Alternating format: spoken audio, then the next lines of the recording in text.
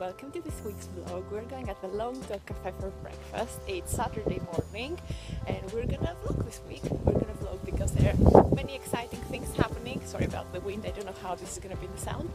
Yeah, many exciting things happening. I'm going to Edinburgh and then on Wednesday I have a lovely afternoon tea arranged. So I'm just gonna take you with me and I hope you're gonna enjoy it.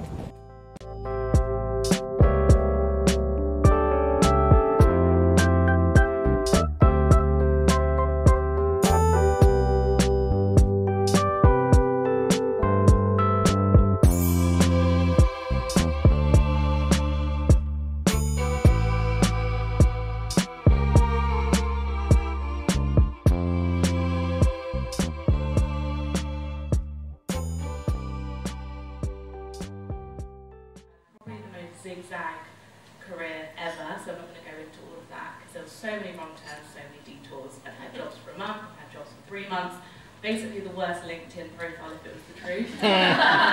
Which I just, as I went along being a graduate, soaking up the world like a sponge, I didn't necessarily want any of my boss's jobs. I always felt like the ladder wasn't for me. I always felt like I wanted to create my own job. And I probably sound like an entitled millennial because I did feel quite entitled. I felt like this is not the dream that I was sold. This is, why are we doing it like this? I want to do things differently. I've never had a business loan. I've never had even an overdraft. I'm kind of allergic to debt. So if I don't have the money in the bank account, then that means that we're not buying more stock in. So the stock that we've got, I started with 3 brands from Scandinavia, and we've grown organically from there based purely on how we're selling things. If things are selling, we buy more in. If not, then we can't. We won't be taking investment in, even though there has been many offers. I have always said no, because I don't want to be in somebody else's pocket.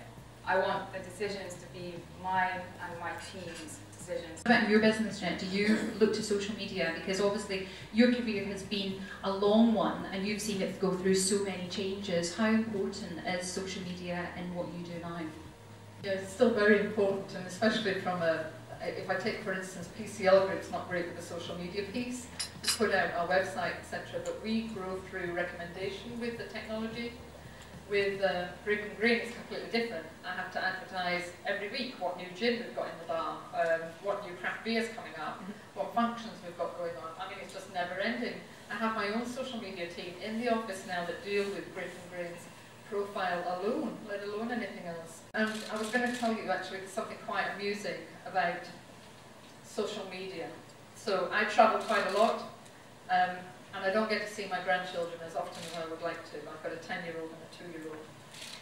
And I remember saying to my 10-year-old granddaughter one day, I really miss you, Ellie, when I'm not around here. You know, and I'm so sorry that sometimes I have to be away on business and I miss all the special events like birthdays and other things. And her comment back, bear in mind she's only 10, she says to me, oh, Grandma, that's okay. I just Google you. What really annoys me is when magazines are like, here's how to get a work-life balance, as in a work-life balance is just this ratio that all human beings should stick to, and if you don't have a weekend then you're an awful workaholic, and if you don't work enough then you're lazy. I think that we need to be kinder to each other and also really just understand that we're all different. You know, my book, for example, is not for everyone. Not everyone wants to blend their work and life. My sister, for example, it's her worst nightmare. She wants to go to work and she wants to come home. And she wants it very, very separate. We're so different, and I think that it's the same for mothers and people that aren't mothers. You know, I've just written a whole book about how I find I'm most productive. I don't have children. We need to be clear about that because I have more hours in the day. I just do. I can write at 3 AM if I want to, if I feel inspired. I'm sure not everyone can. So I think we just need to be really sort of wary that there's no one size fits all. And also I think when people share their story, it's not saying this is the way to do it. It's just saying it worked for me, and actually instead of just living my life, I'm going to share it because I like sharing.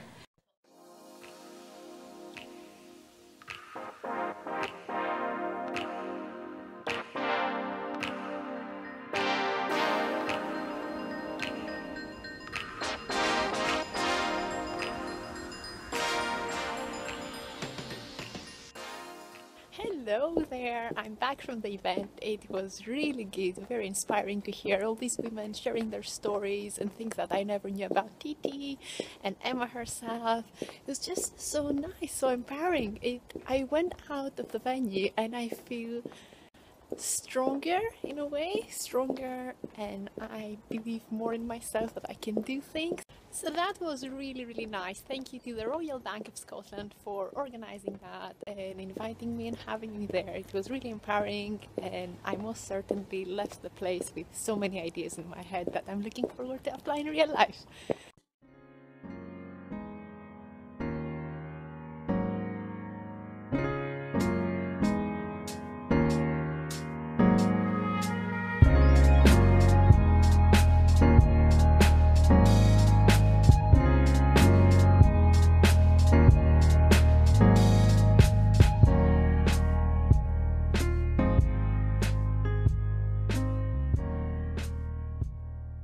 Good evening everyone. So we haven't done much today other than just being in the house and myself being in the attic and looking for some old furniture that I'm looking to paint white and have it in the living room because it's a waste of space and money if we're just gonna throw it away. Yeah, like I said, I haven't done much. Oh, I went to Primark. Do you call it Primark or Primark? When I was living in Newcastle it was Primark, and now that I moved in Scotland it's Primark, so I'm always confused. Yeah. Anyway, I went there. I bought this rainbow jumper, which very much reminds me of one I saw last year at Gap. And apart from shopping and being at the attic and cleaning the house and painting the walls, I haven't done anything more interesting.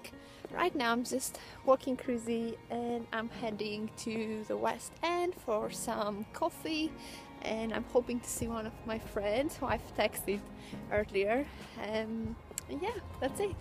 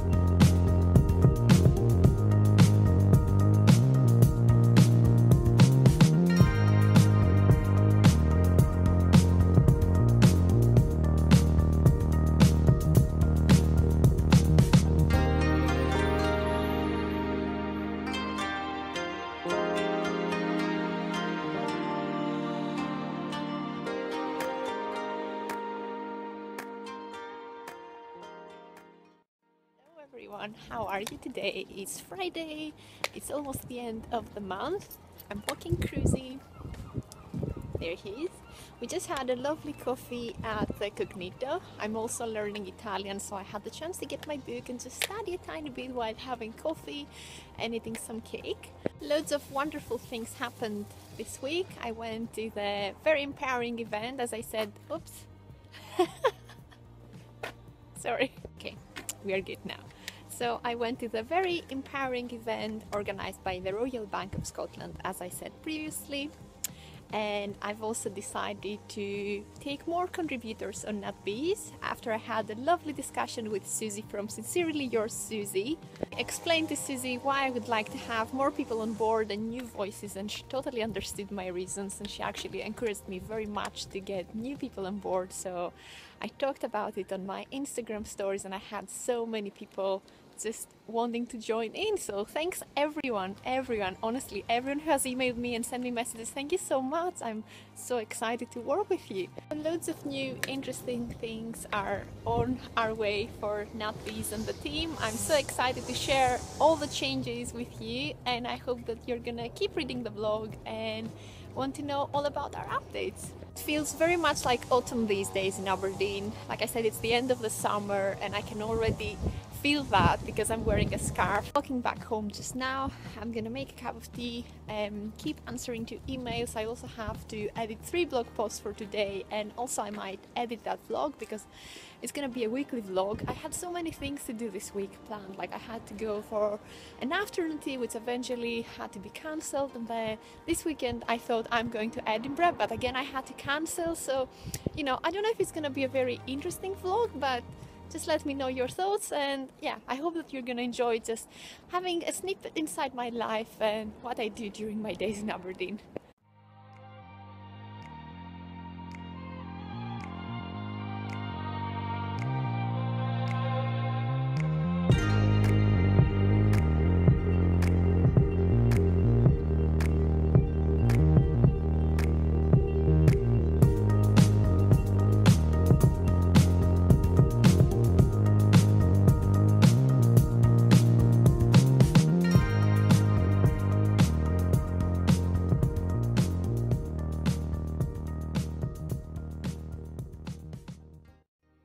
I know the camera quality is crappy at the moment, but I'm so tired.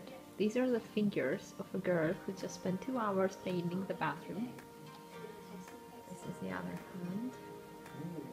And I'm just knackered, so I'm just having another gin and tonic with rhubarb and ginger gin. And I'm watching Jurassic Park.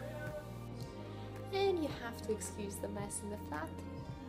I have to move all the towels and everything and the mirror outside the bathroom. This will be the end of this week's vlog. Thank you so much for watching what I've done this week and taking you around the city of Aberdeen. If you did like this vlog, please subscribe, and I'm gonna drink this to you. Cheers!